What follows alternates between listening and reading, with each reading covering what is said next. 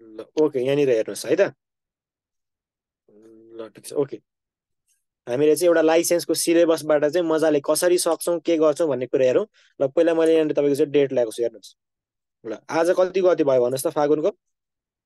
21 गते सर। ल आज हामी फागुन 21 गतेमा छौँ। अब आजको दिनमा रिजल्ट आयो, 28 गतेसम्म के छ त तपाईँ? 28 गतेसम्म के छ? फर्म भर्ने म्याच छ। त्यसमा भयो अब त्यो फर्म कसरी भर्ने के गर्ने प्रोसेस के छ हामीलाई खासै त्यो नसोध्नुहोस् है। त्यो कलेजतिर बुझ्ने, सिटिभिटीमा बुझ्ने है, प्रोसेसहरू त मजाले गर्ने है। अब तपाईँको चाहिँ मजाले तपाईँले फर्म भर्न पाउनुहुन्छ। ठ्याक्क धेरै तपाईँको चाहिँ टाइम छ, 1 हप्तामा मजाले भ्याइन्छ है त। त्यो प्रोसेसको कुरामा चाहिँ कलेजसँग चाहिँ राम्रोसँग सम्पर्क गर्नुहोस् है त। ल ओके, अर्को कुरा तपाईँले के याद गर्नु पर्यो भन्दाखेरि चाहिँ अब एक्चुअली हामीसँग टाइम कति छ त भन्ने कुरा पहिला तपाईँले चाहिँ त्यो कुरा याद गर्नुहोस्। एक्चुअली हामीसँग टाइम कति छ? यो फागुनलाई अब तपाईँको चाहिँ 1 हप्ता जति छ, यसमा हामीले थोरै रिभिजनहरू नै गराइरहेको छौँ। हामी कम्प्लिटली मजाले यो जुन तपाईँको चैत छ, चैत्रको 30 को महिना छ भने पछाडि 1 बाट 30 सिधा सिधी हिसाब गर्दाखेरि 30 दिन हुन्छ। यसमा तपाईँको छ यो होली 2 दिन छ, यता यो शनिबार यो छ, त्यसलाई हामीले चाहिँ हेरेनौँ है। अहिले हामीसँग कति दिन छ? 30 दिन छ। अब तपाईँले माइन्डमा के राख्नु पर्यो त भन्दाखेरि चाहिँ वैशाखको 1 गते हाम्रो के हुन्छ त? लाइसेन्स एक्जाम हुन्छ भनेर याद गर्नुहोस्। हुन्छ हुँदैन त्यो सरोकार भएन। यो 1 गते चाहिँ हाम्रो के छ त? लाइसेन्स एक्जामिनेसन चाहिँ छ। हुनलाई तपाईँको चाहिँ एप्रोक्सली म अलिकति भन्दाखेरि चाहिँ 10 देखि यो तपाईँको चाहिँ 15 यति भित्रमा चाहिँ हुन पर्ने हो है त। भने पछाडि यो तपाईँको वैशाखलाई हिसाब नगर्नुहोस्। वैशाखमा हाम्रो पढ्ने टाइम छैन। वैशाखमा भनेको चाहिँ हामी एमसिक्यू गर्ने, रिभिजन गर्ने, त्यो कुराकानी गर्छौँ। हामीले एक्चुअल तपाईँको चाहिँ हामीसँग टाइम भनेको चाहिँ अब जम्मा 30 दिन छ है त। अब हाम्रो चैत 1 गतेदेखि हाम्रो चैत 30 गतिसम्म चाहिँ हाम्रो क्लास के चल्छ, कस्तो हुन्छ भन्ने बारेमा म तपाईँलाई मजाले बुझाउँछु, सुन्नुहोस्। भने पछाडि 30 दिन चैतभरि हाम्रो के छ त? टाइम मजाले पढ्ने छ। सो अब यदि तपाईँहरूले अहिलेसम्म चाहिँ कम्प्लिटली एकचोटि सकिसक्नु भएको छ भनेदेखि चाहिँ चैतमा तपाईँहरूको कम्प्लिटली एउटा रिभिजन हुन्छ र छुटेको कुराहरूलाई मजाले कभर गर्ने हुन्छ है। जो तपाईँको चाहिँ नयाँ जोइन हुनु भएको छ तपाईँहरूले चाहिँ जति स्टडी गर्नुभएको छ त्यसलाई चाहिँ त्यो फरक भएन। चैत 1 बाट 30 मा हामीले ऱ्यापिडली भन्नाले बुझ्दै नबुझी पुरा जाने भन्ने होइन, पढ्नै पर्ने कुरा, छुटाउनै नहुने कुरालाई मजाले हाइलाइट गर्छौँ। त्यो टाइममा तपाईँहरूले चाहिँ मिल्छ भनेदेखि म रिक्वेस्ट गर्छु, अब तपाईँहरूलाई चाहिँ मिल्छ भनेदेखि चाहिँ यो टाइम बरु अलिकति ड्युटीलाई थोरै पिट गर्न मिल्छ भनेदेखि गर्नुहोस्।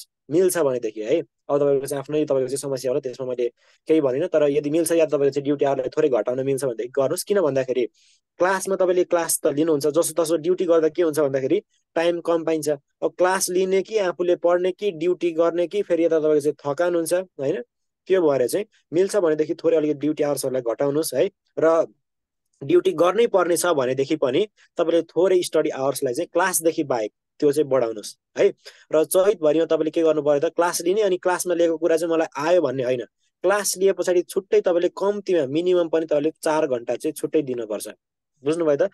कम्तीमा पनि 4 घन्टा दिनुहोस् र क्लासमा जे भइरहेछ छुट्टै तपाईँले, जस्तै आज यहाँनिर डाइजेस्टिभ सिस्टम पढाइछ, उता सर्कुलेटरी सिस्टम नजानुहोस् है।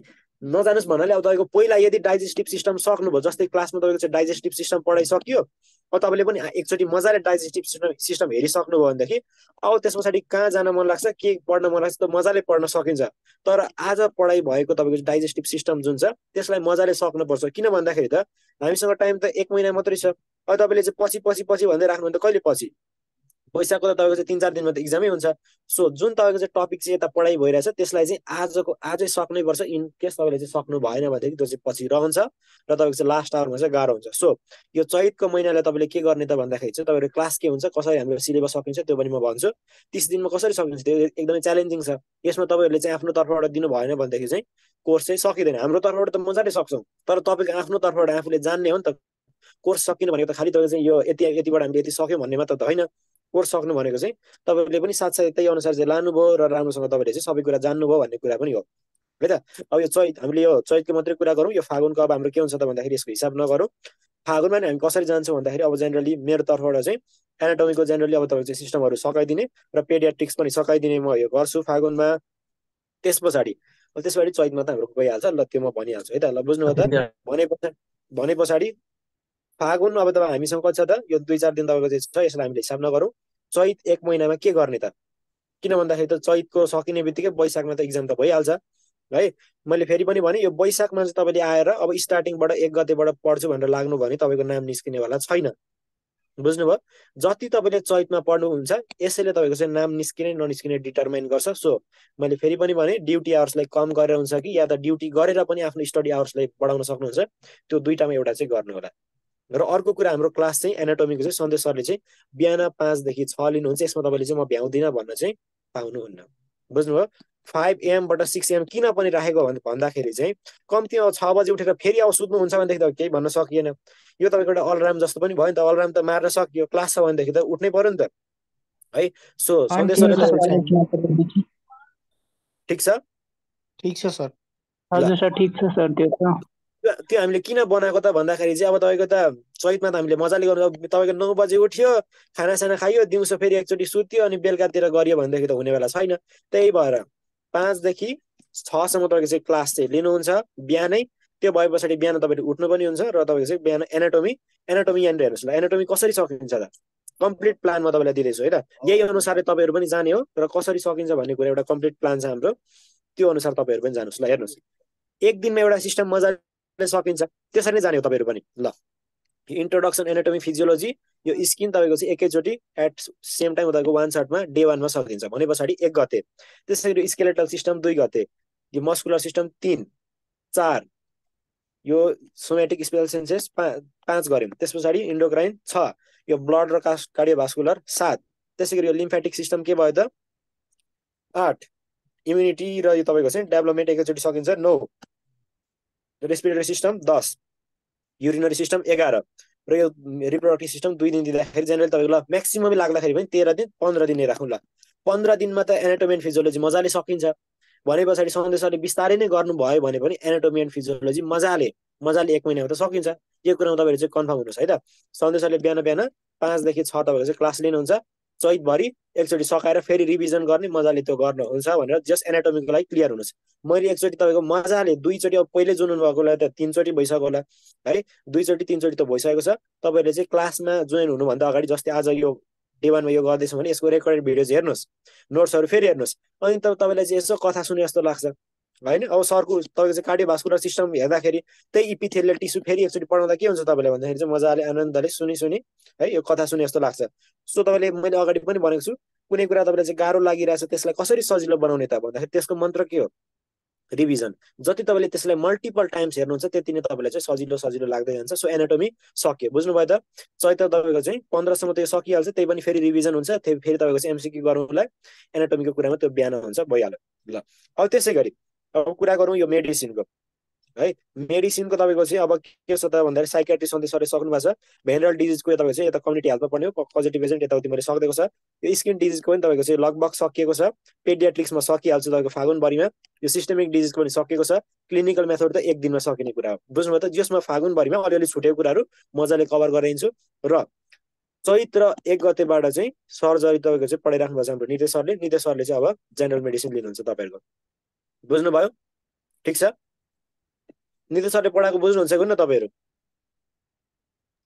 उहाँले मेडिसिन पढाउँदा नि दिउँसो नै पढाउनुहुन्छ मेडिसिन लिँदाखेरि उहाँले चाहिँ दिउँसो नै क्लास चाहिँ लिनुहुन्छ है त बुझ्नुभयो त दिउँसो नै सरले चाहिँ क्लास लिनुहुन्छ 12 बजेबाट बुझ्नुभयो त 12 बजेबाट चाहिँ लिनुहुन्छ जेनरल मेडिसिन र जेनरल मेडिसिनको कुरा गर्दै क्लिनिकल मेथड 1 दिन यो सिस्टेमिक डिजिजको चाहिँ प्रत्येक तपाईँको डिसअर्डर बिहान तपाईँको चाहिँ सन्देशले रेस्पिरेटरी सिस्टम पढाउनुहुन्छ भनेदेखि दिउँसो तपाईँले पढ्ने रेस्पिरेटरी डिसअर्डर बुझ्नु त बिहान जुन सिस्टम पढ्ने त्यसैको डिसअर्डर पढ्ने अब बिहान सिस्टम पढाउनु भयो क्लासमा पढ्यो मैले जाने होइन क्लास सकिने बित्तिकै एकचोटि मजाले तपाईँले त्यो सिस्टम हेर्ने र रिभिजन टाइमली गर्ने पहिला क्लासमा पढाइ भएको कुरा मजाले त्यो हेर्ने त्यो सके पछाडि त अरू फेरि हेर्न सकिन्छ है त ल यो तपाईँको चाहिँ डिसअर्डर चाहिँ जेनरली एउटा तपाईँको चाहिँ रेस्पिरेटरी डिसअर्डर सक्न 1 सर्टमा भयो यो तपाईँको चाहिँ 1 दिनमा तपाईँको चाहिँ डिसअर्डरहरू एउटा चाहिँ सकिन्छ अब पेडियाट्रिक्सको कुरा गर्दाखेरि तपाईँको चाहिँ 4 देखि 5 दिनमा यो पनि सकिन्छ स्किन डिजिजमा पनि तपाईँको 2-4 दिनमा सकिन्छ भेनरल डिजिज यो साइकियाट्री पनि मजाले सकिन्छ सो मेडिसिनको लागि तपाईँले त्यस्तो समस्या भएन यो पनि मजाले सकिन्छ यो कुरा पनि कन्फर्म हुनुहोस् एनाटोमी बिहान सिस्टम पढ्ने बेलुका डिसअर्डर पढ्ने दिउँसो डिसअर्डर पढ्ने त्यस पछाडि म तपाईँहरूको लागि चाहिँ अब सर्जरी चाहिँ लिन्छु ठिक छ कसले पढाइदिए जस्तो हुन्छ लागेको छ तपाईँले त्यो पनि भन्न सक्नुहुन्छ है मैले पढाउँदा हुन्छ सर्जरी भन्नुहोस् त हुन्छ सर हुन्छ ल सर्जरी चाहिँ मैले तपाईँलाई हेर्छु है सर्जरीको मेरो प्लान के छ भन्दाखेरि चाहिँ हामी बरु ऱ्यापिडमा जाउँला फेरि रिभिजन गर्ने इम्पोर्टेन्ट कुराहरू म ठ्याक तपाईँको यो कुरा लेख्नुहोस् भनेर भन्छु र अर्को कुरा भनेको चाहिँ हाम्रो अलिकति ढिलो गयो भनेदेखि चाहिँ सकिनेवाला छैन। त्यसबाट त्यो कारणले चाहिँ एकदमै फास्ट त नजाने तर फास्ट चाहिँ गइन्छ। त्यति कुरा याद गर्नुहोस्। तपाईँले क्लास जोइन हुनुभन्दा अगाडि एकचोटि रेकर्डेड भिडियोजहरू मजाले हेर्ने, एकचोटि फेरि नोट पल्टाउने, किन भन्दाखेरि यसको पहिल्यै हाम्रो निर्देशकले मजाले गर्नुभएको छ। अब पहिले गरेको छैन मैले फेरि एकदम फास्टमा त्यो रिभाइज जसरी म त जाने चाहिँ होइन, फेरि सरले पढाउनु भएको एउटा साइड वाइज छ, मैले छुट्टै तरिकाले फेरि तपाईँको चाहिँ जान्छु है। तर त्यसमा तपाईँले पहिले हेरेर आउनुभएको छ भने तपाईँले चाहिँ क्लासमा चाहिँ अलिक इन्टरेक्सन पनि हुन्छ क्या है त। यो क्लासमा के गर्ने त भन्दाखेरि सर सरले क्वेसन सोध्नुहुन्छ चुप लागेर बस्ने होइन, तपाईँले मजाले एन्सर दिने है। ल भन्नुहोस् सर के मैले भन्नुहुन्छ भने भन्नु। त्यो यो यो नोटहरू पनि पिडिएफ दिने हुन्थ्यो नि सर, रिपिट गरेर हेर्नलाई हामीलाई सजिलो हुन्थ्यो। हजुर ठिक छ ठिक छ। यस्तो छ है तपाईँको चाहिँ अब नोटको कुरामा चाहिँ अब हामीले दिएको नोट हेर्ने कि तपाईँले चाहिँ अब यस्तो हो नि त, मोबाइल खोलेर अब त्यो नोट हेर्न तपाईँलाई ठिक हो कि आफूले लेखेको नोट हेर्न राम्रो हो भन्नुहोस् त। त्यो भएर चाहिँ मैले चाहिँ नोट नहालिदिएको क्या पछिल्लो टाइममा चाहिँ। तपाईँले एकचोटि रेकर्डेड भिडियोज मजाले हेरेर पज गर्दै गर्दै आफैले सर्ट एकचोटि यो तपाईँले हाइलाइट गरेर आफैले तपाईँले चाहिँ कपीले लेखेको कुरा पेनले लेखेको कुरा कपीमा सर्ट एकचोटि हेर्न राम्रो हो नि त। मोबाइल खोलेर हेर्नु त त्यति तपाईँ चाहिँ अहिले अर्काको लेखेको त ह्यान्ड राइटिङ पनि नबुझिएला। सो त्यो भएर आफूले एउटा तपाईँको चाहिँ नोट्सहरू बनाउनुहोस् है। र तपाईँको चाहिँ वैशाखभरि जुन तपाईँको जति टाइम हुन्छ त्यसमा हामीले चाहिँ फाइनल रिभिजन गर्ने हो। वैशाख 1 गतेबाट कुनै पनि नयाँ कुरा हामीले चाहिँ नपढ्ने, बुझ्नुभयो। वैशाखमा भनेको कम्प्लिटली इक्जाम तपाईँको भोलिपल्ट छ भने अघिल्लो दिनसम्म रिभिजन गर्ने। अब भोलिपल्ट इक्जाम चाहिँ आज कहिले नहेरेको कुरा हेऱ्यो भने के हुन्छ त्यति बेला, इक्जाम तपाईँको चाहिँ त्यति बेला मजा आउँदैन है, बुझ्नुभयो त। जम्मा 100वटा क्वेसनमा 50वटा त मिलाउनु छ है, 50वटा मिलायो भने त पास भइहाल्यो नि। सो त्यति हजुर गाह्रो चाहिँ सर। छैन है। त्यो भएर तपाईँहरूले चाहिँ अलिकति राम्रो मिहिनेत गर्नुहोस्, पक्कै पनि सबैजनाको नाम निस्किन्छ। यो पटकमा तपाईँहरूको सबैजनाको चाहिँ नाम निस्कियोस् भन्ने नै टार्गेट छ हाम्रो है त। त्यही भएर हामीले अगाडि नै थाहा थियो रिजल्ट यति बेला आउँछ, हामीले चैतबाट फेरि रिभिजन गर्ने हो, फेरि तपाईँको चाहिँ गर्ने भने त्यो पहिला कम्प्लिट एउटा हाम्रो प्लानै बनिसकेको थियो। सो म सर्जरी तपाईँको चाहिँ यो मजाले सकिहाल्छु है। त्यो कुराकानी भयो सर्जरीको। अब यो प्याथोलोजी तपाईँहरूले जुन छ यो हेर्नुहोस् है, पर्सन्टेज अनुसार हेर्दा पनि हाम्रो बल्की पोर्सन भने के छ त, एनाटोमी एन्ड फिजियोलोजी। त्यसै गरी तपाईँको यो एनाटोमी एन्ड फिजियोलोजी मैले 10% मात्र भन्दिनँ, किन भन्दाखेरि यो एनाटोमी एन्ड फिजियोलोजीको सिस्टमहरू अलिकति नबुझिकन यो मेडिसिन सर्च कुरा पनि अलिकति गाह्रो हुन्छ है त। त्यो कारणले चाहिँ एनाटोमी एउटा बेसिक भयो, त्यसबाट यो जेनरल मेडिसिन र सर्जरी मजाले सकिन्छ। अर्को कुरा यो प्याथोलोजीले तपाईँले त्यति यसमा धेरै अलिकति कन्फ्युजन पनि छ। माइक्रोबायोलोजी कति पढ्ने, प्यारासाइटोलोजी कति पढ्ने, थोरै छैन यसमा है। अब सोध्छ जम्मा 5%बाट, अब लोकसेवामा जानु भने योबाट सोध्दैन। सो त्यही भएर चाहिँ योबाट सोध्न सक्ने मोस्ट प्रोबेबल क्वेसन्सहरू चाहिँ हामीले एकदमै बुलेट प्रुफ तपाईँले चाहिँ चट चट चट बुलेट पोइन्ट्सहरू दिन्छौँ त्यसमा पढ्ने। र साथसाथै हाम्रो प्याथोलोजी चाहिँ 2-4 दिनमा हामीले चाहिँ 1 2 3 4टा छ, एक दिन मजाले हेरिदिने। यसमा धेरै टाइम नदिनुहोस् है। हाम्रो क्लासमा जति पढ्नु भन्छौँ त्यति मात्रै हेर्नुहोस्, यसमा टाउको दुख्छ धेरै फेरि हेऱ्यो भने है। यसमा कन्फ्युजिङ छ, त्यो भएर चाहिँ यसलाई एकदमै लिस्ट प्रायोरिटी दिनुहोस्। क्लिनिकल प्याथोलोजीलाई क्लासमा भनेको कुरालाई फलो गर्नुहोस्, योबाट तपाईँको कुनै पनि क्वेसन चाहिँ छुट्दैन। ल सर्जरीको कुरा भइहाल्यो। अर्को फार्माकोलोजी एन्ड फार्मेसी के छ भन्दाखेरि चाहिँ तपाईँको चाहिँ यो यता पढेको ड्रग्सहरूको कुराकानी यता आइहाल्छ। यो म सर्जरी तपाईँको चाहिँ एप्रोक्सली मैले भन्दाखेरि चाहिँ चैत्रको म 16तिर चाहिँ मेरो सक्ने प्लान छ सर्जरी। र त्यस पछाडि मैले जान्छु फार्माकोलोजी एन्ड फार्मेसीमा। र फार्माकोलोजी फार्मेसी सके पछाडि चाहिँ हामी प्याथोलोजीमा जान्छौँ। र त्यस पछाडिको यो कम्युनिटी हेल्थको जुन यो पोर्सनहरू छ यो मजाले सकिन्छ। हेर्नुहोस् है, हेर्दाखेरि तपाईँले एकदमै धेरै लाग्ला, नि यो चिज। यो हेल्थ एजुकेसन यो छ वान सर्टमा तपाईँको चाहिँ जेनरल लाग्यो भने 1.5 घन्टामै हामीले यो हेल्थ एजुकेसन मजाले सक्छौँ। र इन्भाइरोमेन्टल हेल्थ जुन छ यो पनि तपाईँको चाहिँ वान सर्टमा एउटै क्लासमा सकिन्छ। यो पिएचसी थोरै अलिकति टाइम लाग्छ। इपिडेमोलोजी हाम्रो सन्देशले मजाले पढाउनु छ, रेकर्डेडहरू मजाले हेर्नुहोस्, फेरि तपाईँको एकचोटि रिभाइज त भइ नै हाल्छ है। अर्को न्युट्रिसनको कुरा धेरै छ, कम्युनिटी डायग्नोसिस वान सर्टमा सकिन्छ। सो यसमा तपाईँको चाहिँ कम्युनिटी हेल्थ हेर्दाखेरि तपाईँको चाहिँ 25% धेरै लाग्ला, तर योबाट हाम्रो वान सर्टमा सकिन्छ। र तपाईँको यो वान सर्टमा गएर कुनै पनि त्यस्तो छुट्छ भन्ने त्यसो केही पनि तपाईँले टेन्सन लिनु पर्दैन। र तपाईँले एउटा बुकलाई चाहिँ फलो गर्नुहोस्, र तपाईँको यो बुकको एमसिक्यूहरू पनि गर्नुहोस्, र हाम्रो डेली तपाईँको चाहिँ प्र्याक्टिस टेस्टहरू पनि आइरहन्छ, त्यसलाई पनि गर्नुहोस्। एमसिक्यू हाम्रो सल्भिङ सेसन भन्ने च्यानल छ, त्यसमा पनि गर्नुहोस्। विकली टेस्टमा हाम्रो के हुन्छ, जुन जुन पोर्सनबाट पढाएको छ त्यसलाई हेर्ने हुन्छ, मिस्टेक कपीहरू बनाउनुहोस्, पोइन्ट वाइज तपाईँको चाहिँ कुन कुन मिस्टेक हुन्छ चट्ट लेख्ने। र अलिकति मैले फेरि पनि भने ड्युटी आवर्सलाई अलिकति घटाउनुहोस्, या त ड्युटी गरेर पनि स्टडी आवर चाहिँ बढाउनुहोस्। एउटा न एउटा चाहिँ तपाईँले गर्नै पर्छ, बुझ्नुभयो त। त्यो हुँदाखेरि चाहिँ हाम्रो के हुन्छ त, चैत्रभरिमा चाहिँ हामीले मजाले सबै पोर्सन चाहिँ हामीले सक्छौँ एकचोटि है त। र अब तपाईँको चाहिँ इक्जाम चाहिँ वैशाखमा तपाईँको चाहिँ 1 गते नै हुन्छ भनेर कन्सेप्ट राखे पछाडि चाहिँ के हुन्छ त, वैशाखमा हामी नयाँ कुरा नपढ्ने, वैशाखमा हामी कम्प्लिटली रिभिजन गर्ने, बुझ्नुभयो त। अब तपाईँको वैशाखको 15तिर भयो भनेदेखि हाम्रो 15 दिन मजाले रिभिजन गर्न सक्यौँ नि त। 15 दिन तपाईँको चाहिँ मजाले के हुन्छ, रमाइलो हुन्छ क्या। एकचोटि हेरिसकेको कुरा तपाईँले नि त्यो त एक्सपिरियन्स नै होला। अब कहिले नहेरेको कुरा एकचोटि सुरुमा पढ्नु र बारम्बार हेरेको कुरा तपाईँको चाहिँ पढाइ भइरहेछ भने तपाईँले इन्ट्रेस्ट जान्छ कि जाँदैन, सो यो चैतभरिमा चाहिँ अलिकति मेहनत गर्नुहोस् र वैशाखमा चाहिँ हामीले चाहिँ रमाइलो गर्ने हो। यो वैशाखमा चाहिँ बुझ्नु त, वैशाखमा कुनै पनि प्रेसर लिने होइन हामीले, यसमा रिभिजन गर्ने हो। र तपाईँहरूको चाहिँ सबैजनालाई अल द भेरी बेस्ट। तपाईँहरूको चाहिँ एउटा मेहनत चाहिँ पक्कै पनि चाहिन्छ। 1 महिनामा कोर्स सक्नु भनेको प्रत्येक दिन तपाईँले आज यो पढाइ भएको छ यसलाई हेर्नु भएन, भोलि हेर्छु भन्नु भने फेरि भोलि अर्को हुन्छ, थपेको थपे हुन्छ, छुटिन्छ। बुझ्नुभयो? त्यस कारणले आजको कुरा कम्प्लिटली, आज पढाइ भएको कुरा यदि तपाईँले चाहिँ आज हेर्नु भएको छैन भने त्यो दिन तपाईँ राति नसुत्नुहोस्। बुझ्नुभयो त? जबसम्म तपाईँले आज पढाइ भएको कुरा आफूले एकचोटि मजाले हेर्नुहुन्न तबसम्म तपाईँले चाहिँ नसुत्ने। बुझ्नुभयो त? एकचोटि मजाले हेर्ने अनि बल्ल सुत्ने। बुझ्नुभयो त? ल त्यो काम गर्नुलाई त्यति धेरै पनि हुँदैन, किन भन्दाखेरि क्लास तपाईँको एनाटोमी एन्ड फिजियोलोजी एकचोटि मजाले हेरिसकेको छ, त्यसलाई तपाईँको रिभिजन एकचोटि सरह गर्ने त्यो सकिहाल्छ। दिउँसोको पोर्सनमा मेडिसिन पनि भइसकेकै छ, मेडिसिनलाई पनि एकचोटि फेरि रिभ्यू गर्ने मात्रै भयो। सर्जरी पोर्सन पनि एकचोटि भइसकेको छ, त्यसलाई म बेलुका तपाईँको कभर गर्छु। सो तपाईँहरूको चाहिँ यो चैतभरि त एउटा रिभिजन हो। जसले राम्रोसँग पढ्नु भएको थिएन उहाँहरूको लागि चाहिँ एउटा लास्ट तपाईँको चाहिँ एउटा के भयो त, एउटा लास्ट अप्सन भयो।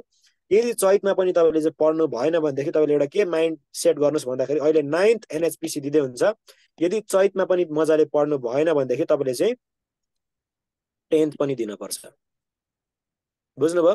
र फ्रेसर्सहरू जो हुनुहुन्छ तपाईँले चाहिँ एकदमै मजाले मेहनत गर्नुहोस्। जब 25% मात्र पास भएको छन् यसलाई तपाईँले अलिकति ध्यान दिनुहोस् है त। त्यति सजिलो चाहिँ छैन। सो तपाईँले अलिकति बारम्बार रिभिजन गर्नुभयो भनेको कुरा ठ्याक तपाईँले चाहिँ लिनुभयो भनेदेखि चाहिँ त्यति फेरि गाह्रो पनि छैन है त। त्यस कारणले तपाईँको चाहिँ जे गर्नुहुन्छ यो चैतभरि महिनामा चाहिँ तपाईँले चाहिँ गर्नु होला है। ल यति नै भने तपाईँहरूलाई केही तपाईँको चाहिँ क्वेरिजहरू छ भने भन्नुहोस् त। ल ओके, ल आजको लागि चाहिँ हामीले यति नै गरौँ। सर आजको कहिले राख्नुहुन्छ? लाइन गरेर पढ्नै पाइएन, हेर्नै पाइएन।